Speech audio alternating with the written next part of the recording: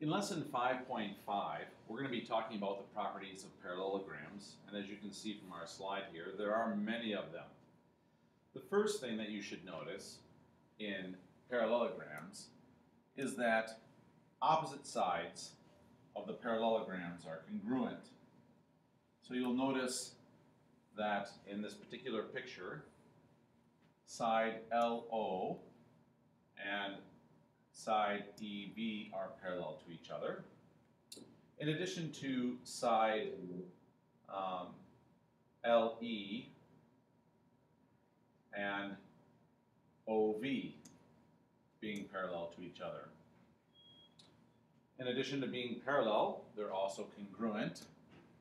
So you'll see this congruent statement here as well. And that's why we see that segment LE is congruent to segment VO, and segment LO is congruent to segment EV. So opposite sides are not only parallel in a parallelogram, but they are congruent as well. The second, or possibly I guess you could say the third property, is the opposite angles of a parallelogram are congruent. So if we look at the opposite angles in these parallelograms, we see that angle LEV, which is the bottom left angle, is congruent to angle VOL, the top right angle. So for example, perhaps both of those are 60 degrees. Also, angle OLE, the angle on the top left, is congruent to angle EVO, the bottom right. So for example, those could both be 120 degrees. So far we have opposite sides are parallel and congruent, and opposite angles are congruent. We also know that in a parallelogram that we have the diagonals bisecting each other. Not that they're equal, but they bisect each other. So that means that I know that the individual pieces of LM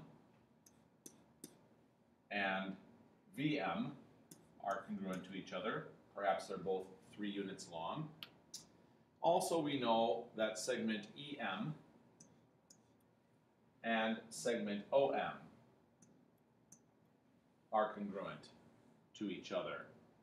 Those perhaps could be 2 units long. The other neat thing that we notice in this parallelogram is that the consecutive angles are supplementary, meaning that they add up to 180 degrees. So if I were to write in some values for those as an example, what I could say, if I'm looking at this property of consecutive angles being supplementary, is something I mentioned earlier. So for example, if I knew that angle LEV was 60 degrees, then I know that ELO would have to be 120.